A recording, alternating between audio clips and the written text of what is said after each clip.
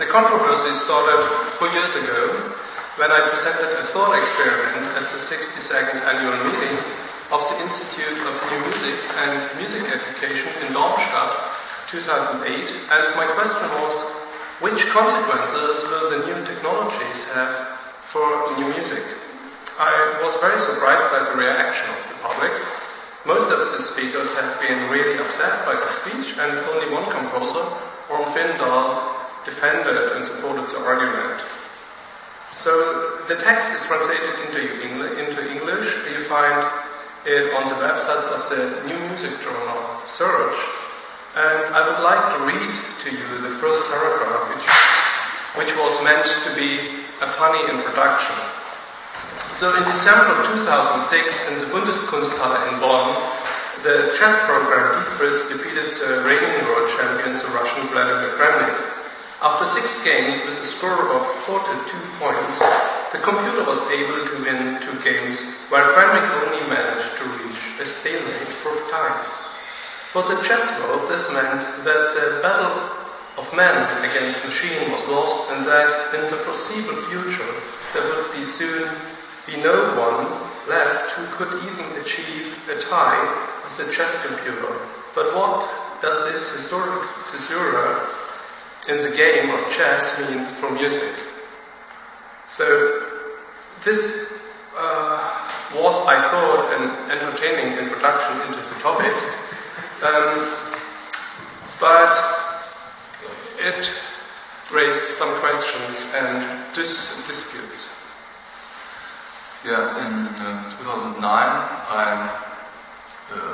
I published an article with the title On the Current State of Contemporary Music. To be exact, it was in quotation marks, this current state.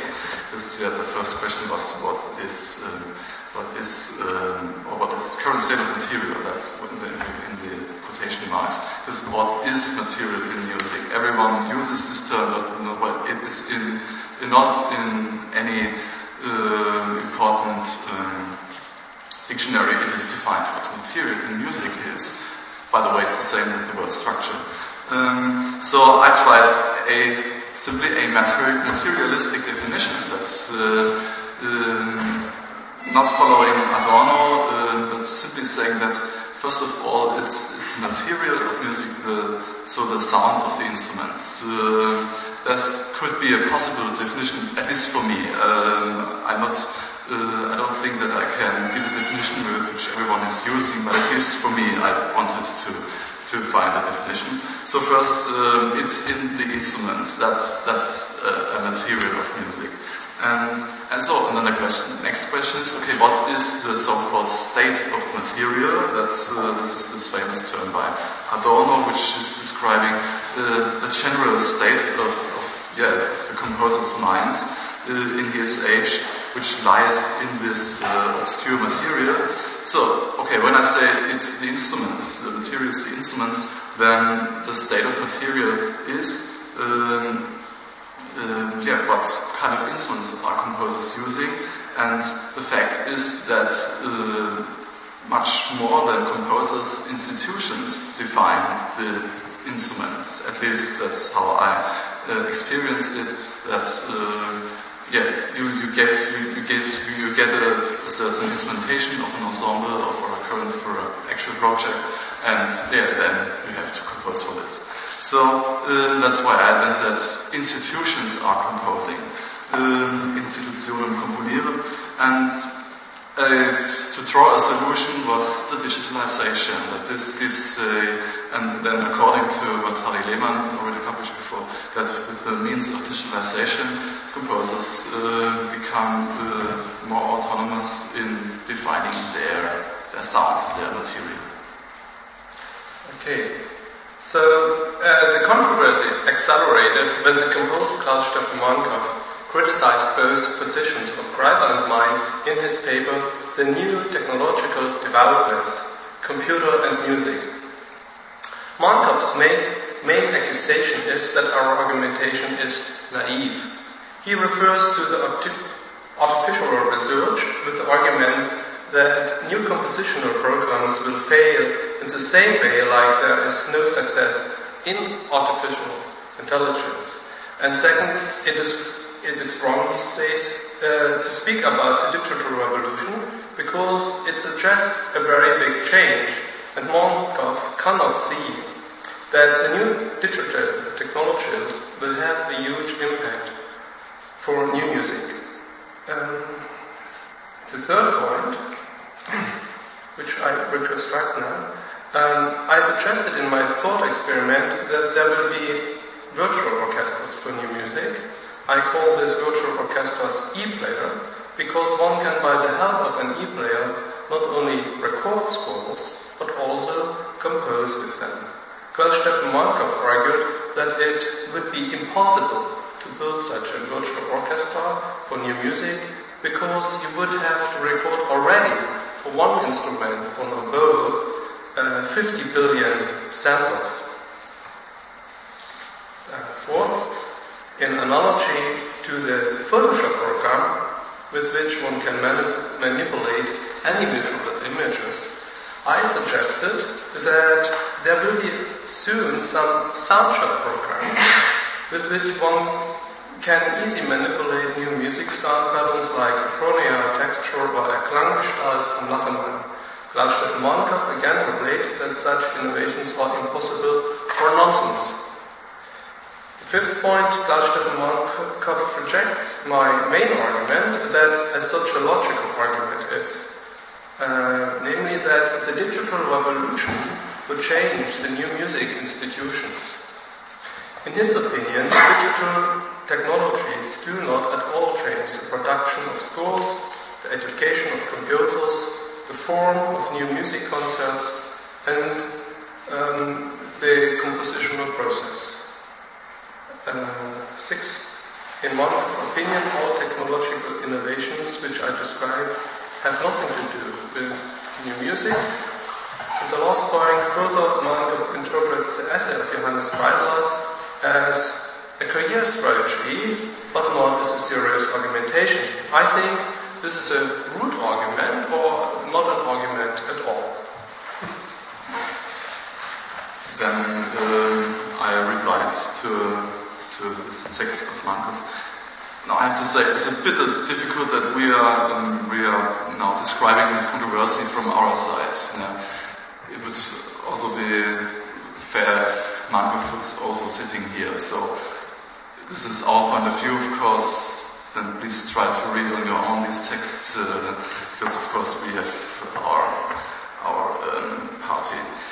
Okay, so I replied, digital naives or digital natives in the same magazine, Music Texte, that was in beginning of 2010.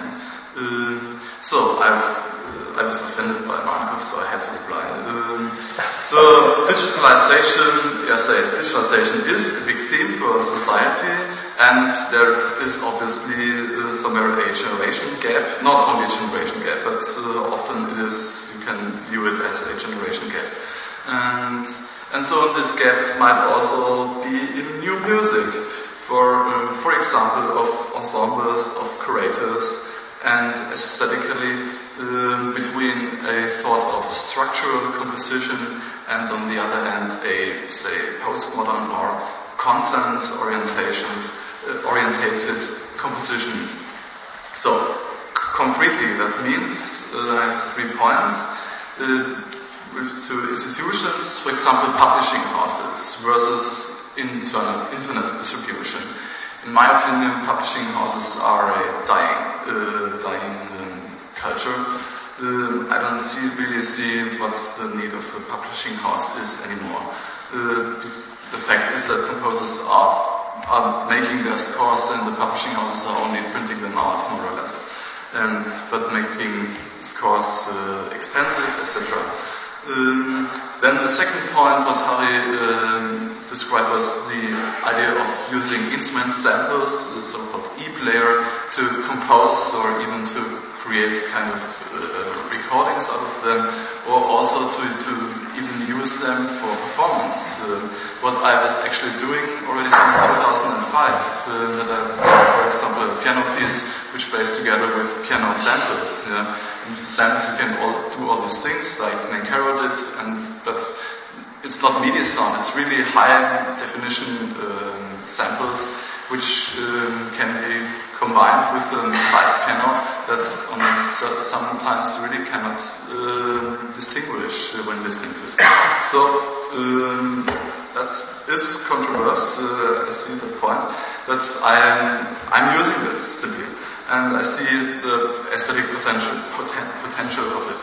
And the third point is algorithmic composition. That's how I described that there might be a sound shop software which is capable of imitating well-known new music styles, and I'm very sure that this is possible to the degree of how good style imitations can be. I don't think it's about that the computer is composing himself a masterpiece. We'll come to this point later. And the conclusion in general is there is a democratization of certain aspects of new music. And then we decided, okay, let's put this into a whole book, this controversy, on the initiative of the publisher Peter Mischum. So, okay, there was a publishing house, I have to admit. Book publishing house. Yes, but it's about books, and, well, I say, still, I am having this device, but still people are reading books. I read most of books there, but as long as people are reading the printed books, of course, there can be publishing houses. I'm not against them. I simply see that there is a development that goes to another system. So then the controversy book was done in the middle of 2010 and published in August 2010. The book consists of these texts we already described, and we simply continued then the debate in the book itself. So there was then again the response from Markov to me, where Markov describes that I don't know if it's well known here, the so-called Riepel's law. Does anybody know this? Riepel's law means that cultural techniques never get abolished, or media never vanish. Is the so-called Riepel's law, which I think is not true, because there are lots of media, for example, instruments that are no longer used, and we do not put things into stone anymore. We are using at least ink and paper. So, this thing about success, somehow Markov was arguing that I'm successful with some pieces, and with the help of YouTube, for example. And well, I think it's not only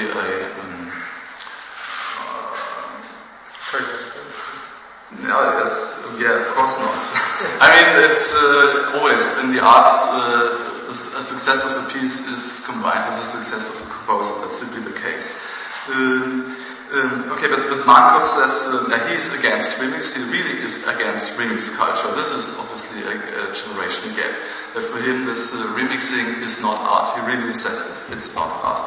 And he is of course against changing anything about copyright laws, and he is against mixing art disciplines. He says a photo is a photo, a painting is a painting, etc.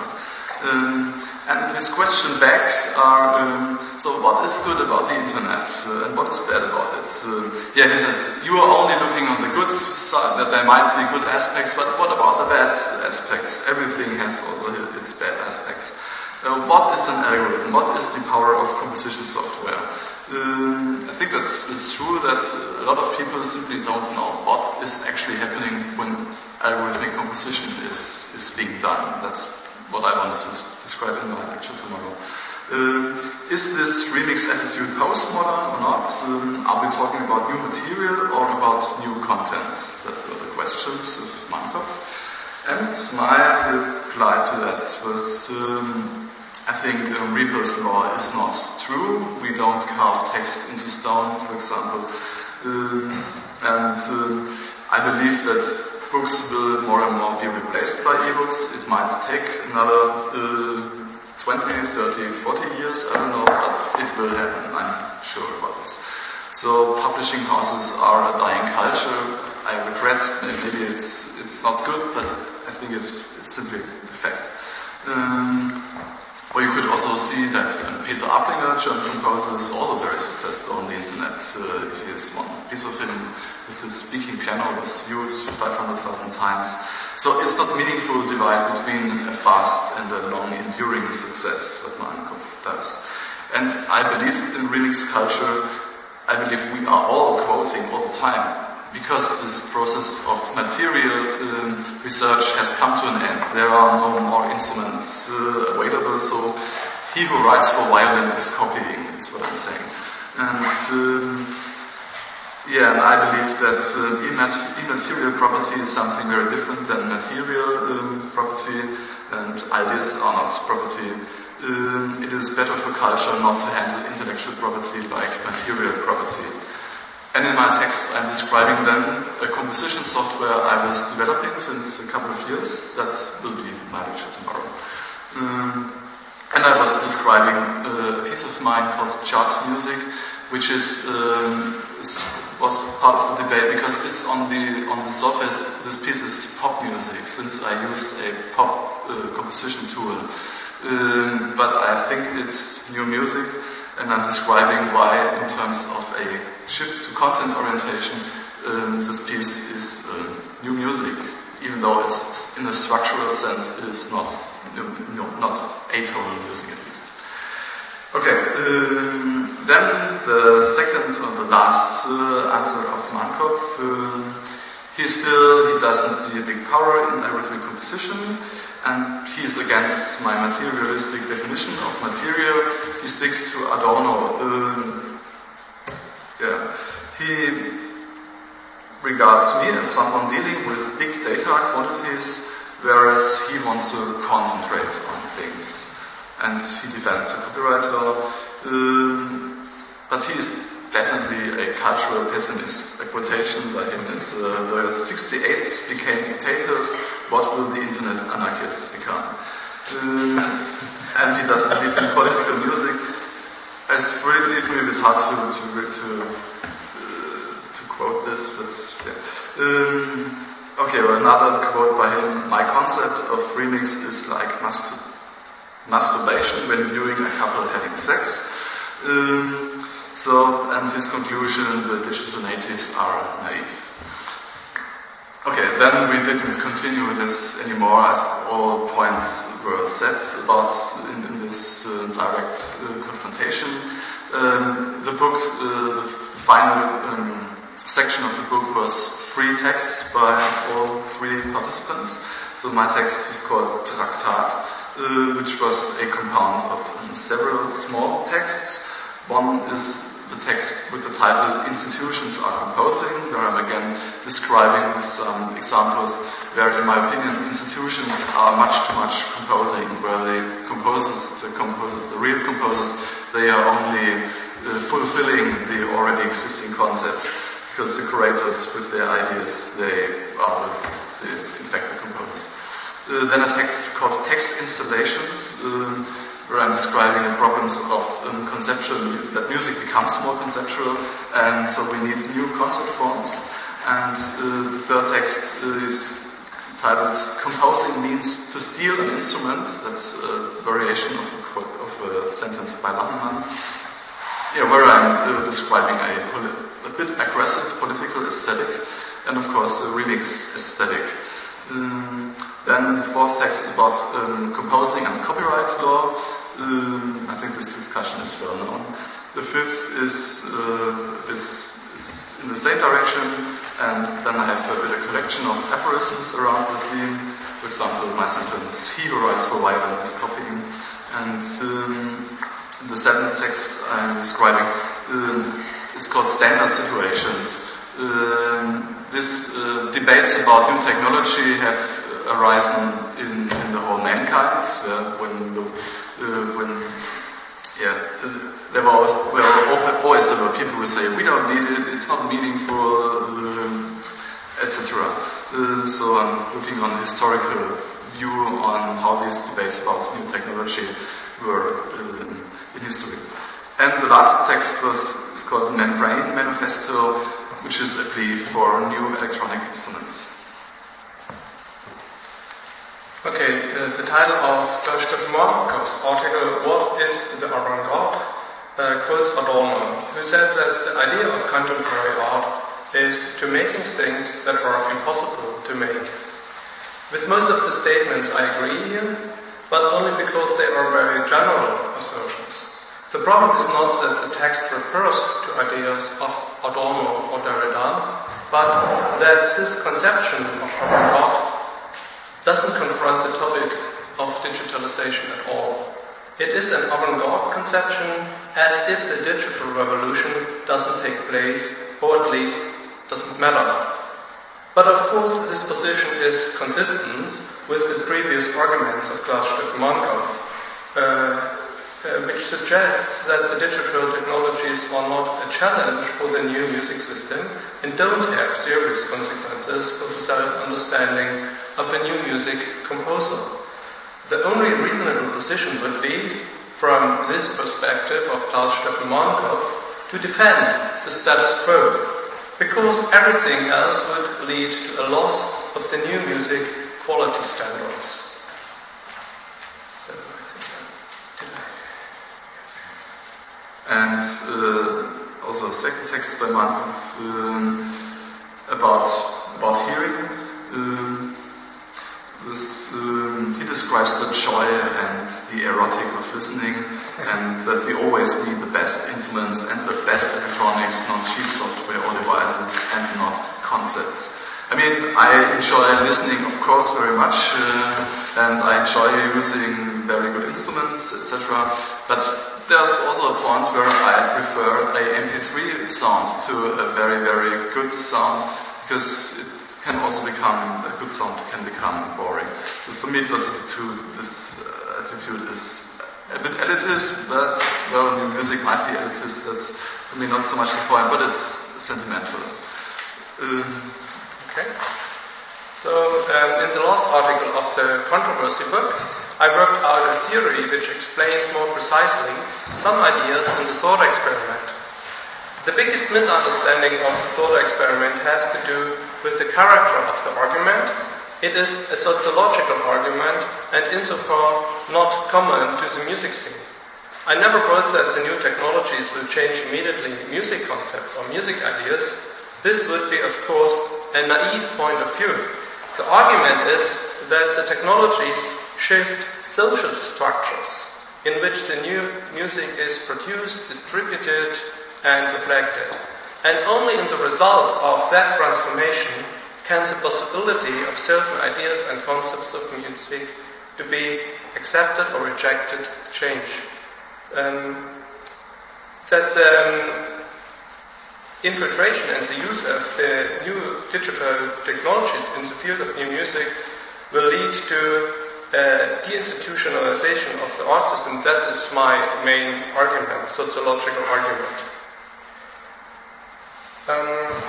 So here you see already a slide from my next lecture. The infiltration and the use of new digital technologies in the field of new music will lead to a deinstitutionalization of the new music system. The theory describes the change from a strong institutionalized to a weak institutionalized social system, which implies a loss of institutional power. I will explain and discuss this in detail in the following lecture. Okay, this is for me too. And the second part in this last article of the controversy book,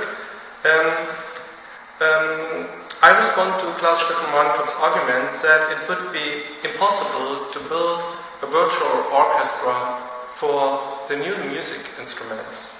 I made, by the help of Johannes Kreidler, a calculation how many samples of an oboe one would have to record in order to get an E-player which one could use in the new music. So I came to the result, or we came to the result, that one doesn't need 50 billion samples, but only 80,000, and this is a quite possible number. So that was the end of the book, but the controversy continued again in several magazines. For example, then the Swiss composer and sociologist Patrick Frank wrote an article, Controversy as Therapy, where he says thanks for the controversy. And he again describes these 2 points, the shift to content orientation and the digitalization of music, and he says how they fit together. This new music has to be new, so it has to deal, for instance, with new technology. Interesting is that Frank refers to Jean Baudrillard's simulation theory. He says that a lot of new music nowadays is only a simulation of new music from the 60s and 70s. Okay, and then Raimund Oeschleger, the publisher of Musiktexte, wrote an article with the title On the Digital Revolution. And as you see already in the headline, the word digital revolution is written with quotation marks, what indicates a certain distance of the author towards this notion. And indeed, Oeschleger argues that there is no reason to speak in the context of the new digital technologies about a revolution. In his opinion, the whole notion digital revolution is an advertisement slogan in order to sell the new products which are based on the new technologies. Instead of the notion digital revolution, he suggests to speak about a digital evolution. In respect to Johannes Kreidler, he says it would be okay if Kreidler would use the word digital revolution in a private sense, as his own compositional aesthetics, but Oeschleger criticized the general pretension as if the digital revolution is a historical process or fact which will have consequences for other composers too. At the end, he says that Johannes Kreidler must believe in the same way like the Surrealists in historical progress. And here I responded, I think, in the article Positionen, I think the argumentation of Oeschleger is very illustrative, but it misses the point.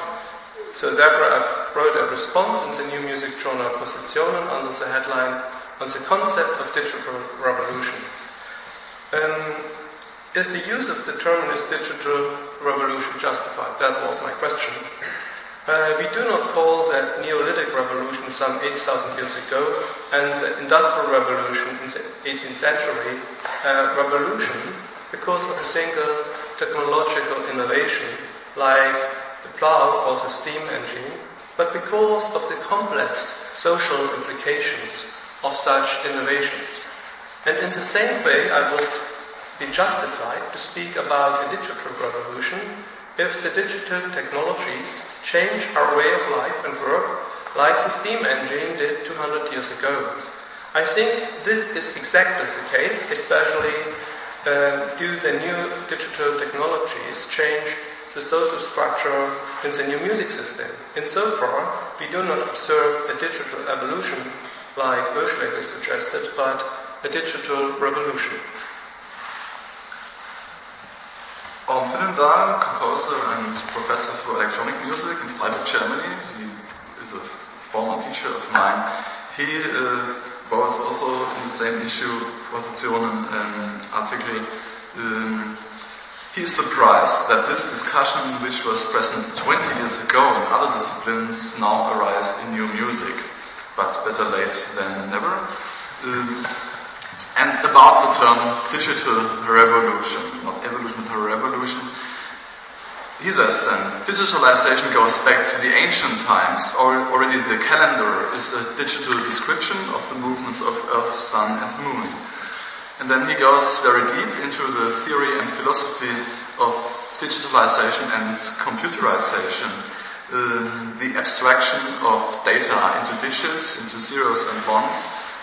This process of abstraction this model should be regarded with its aesthetical implications, not only the surface of digital sounds or better notation software. He sees three consequences. First, comparable to the publishing houses, The studios for electronic music are less important nowadays since composers can work more autonomously on their laptop at home. And the internet changes our perception due to this masses of available music, and the computerization in general forces institutions to focus on that. Okay. So in this article, Karl-Steffen Marnkopf responded, so the controversy continued, to my text about deinstitutionalization, which I published in the controversy book at the end. I interpret this text as a misreading of my sociological argument on purpose. But as always, the messenger of the bad news is blamed for the message. Klaus-Steffen Marnkopf links my sociological theory of deinstitutionalization to a position of neoliberalism. It is of course not an argument, but pure polemic. At the end, Klaus-Steffen Marnkopf speaks about such right-wing figures like Silvio Berlusconi and Jörg Haider and makes thereby some implicit connection to the theory of deinstitutionalization. So, this polemic is based on a categorical failure. I describe and reconstruct an objective social process which one could only stop by destroying the internet and all computer-based technology. Klaus-Steffen Marnkopf reads my theory as a normative theory, as I would provide the political concept which justifies the institutionalization of the new music culture. What is wrong? But as I said, in my opinion, the deinstitutionalization is a social process which is triggered by the digital technology and has, for different participants of the new music system, different consequences. For some participants it is a positive development, and for other participants it is a negative development. Then Volker Sträbe, a musicologist and professor at the Electronic Studio of the Technische Universität in Berlin. He also published an article in the Music Texte, Pre-Digital Consciousness. The same sentence did like Finlandar, this discussion comes much too late. He says digitalization is already over, which was supposed to be a provocation. I disagree. He replies mostly not to both of us, but to Marnkopf.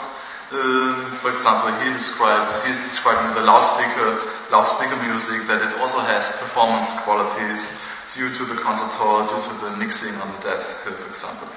And he says that Marnkopf has no idea about media music and conceptualism, but then Marnkopf shouldn't call himself a music theorist. And Sträbe says that Marnkopf is typical for the whole new music scene, which is very conservative in Sträbe's opinion. They stick to old forms of music playing, old instruments, old concert situation, whereas in his opinion, sound art is the new music. Then there was a radio discussion between Marnkopf and me, and moderated by Björn Gottstein, musicologist, which was a 1-hour discussion with almost all points in it, and we concretized it on specific works, especially on my piece, charts music, what I described before, kind of pop music piece, a YouTube video, in fact, which was quite successful. It was viewed over 500,000 times. And on the other side, Marnkopf's Peinchen cycle. It's hard to summarize now this radio discussion. I would say not really new thoughts came up. So the text was published too? It was then the text later was also published again, the transcription of the discussion. Okay, and then the composer Thomas Hummel joined the controversy. He starts his article necessity as a driver of innovation, which is published in the Swiss journal Dissonance. So he starts his article with a remark that he is very inspired by the controversy and would like to give a practical example for deinstitutionalization. in new music. So he wrote a 1 hour-long orchestral piece with the name Austrahila for 22 instrumentalists and a speaker, but there was no real chance for him to get the piece ever performed, so he knew this. So Hummel recorded every single voice from hundreds of such small samples. He afterward compiled the piece on his computer together. The recording was published as a CD, and instead of 20,000 euro, which a normal recording would cost if the piece had to rehearsed and played by a real orchestra, Hummel paid only 2,700 euro for musicians, plus some months of his own working time on the computer. After Thomas Hummel could substitute the institutions of the orchestra by computer technology, he even got a live performance, but only because he has had already produced a virtual CD. With orchestra you mean ensemble? Ensemble, yeah, but he wrote it really for orchestra for 22 is what's an old noise. Okay, but I think he speaks about orchestra for orchestra, yes, in the article. Yes. Okay. So in the meantime, Thomas Hummel, I think last month or in September, he published a virtual orchestra for new music, and there is even an Eve player available there. So you can go to the website from Timber and buy the product. And recently a book of mine was published, Music with Music, where there was a new text of mine entitled CODE-IT, which is an acronym for Calculated Objects in Time. That's my software, which I will explain tomorrow.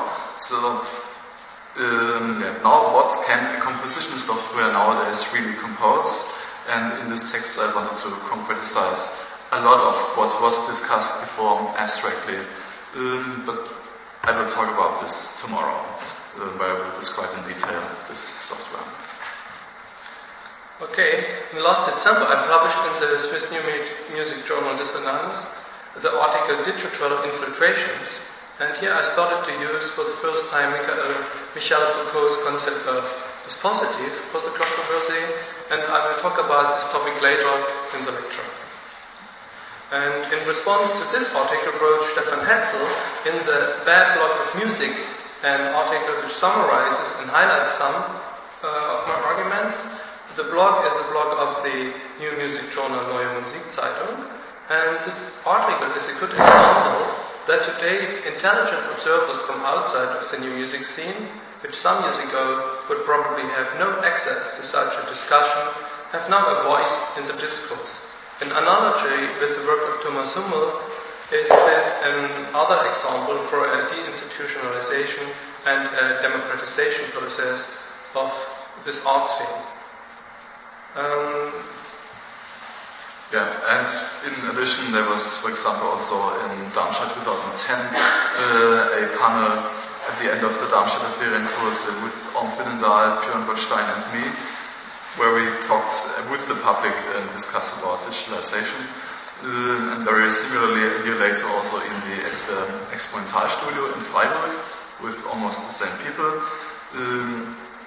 For me interesting was, one thought we didn't talk about this, was what Markov said, that okay, it might be the case that computers or general machines, they are making things easier for us, but that's bad for arts, that's bad for composition, and we won't have to work hard. If it's too easy, that cannot be good for the arts. Orm Finnendahl said that for him, due to digitalization, in fact, composing becomes much more difficult. And again, someone from the audience said that the whole discussion was led in the pop world already 10 years ago. I have to say, yes, some people say this, and I always ask, okay, please give me this text about it, but no one could then show me really this text about such a discussion. So at least in the music arts world, in the new music world, this discussion wasn't led, but it has to be. And, well, I'm a composer, so in 2010 I made a music theater piece, Feeds Hören TV, which was a new music talk show, you could say. So I decided, why not including it in the theater piece. So this controversy was a splendid material, and so I created a scene with a fictive dialogue with the inventor of the MP3 codec. And we transformed the talk live into very bad MP3 sound. And I took then the role of Markov and quoted sentences of Markov from the book. You can watch this scene on YouTube.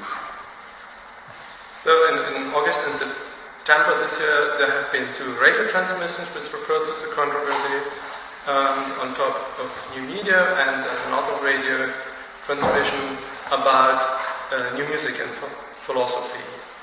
So, and in the last 2 years I wrote this book, The Digital Revolution of Music, a Philosophy of Music, which will be published by Short Music in October of this year, and I would like to invite you and to present you in detail this book in the lecture I will give after a short break. Thank you.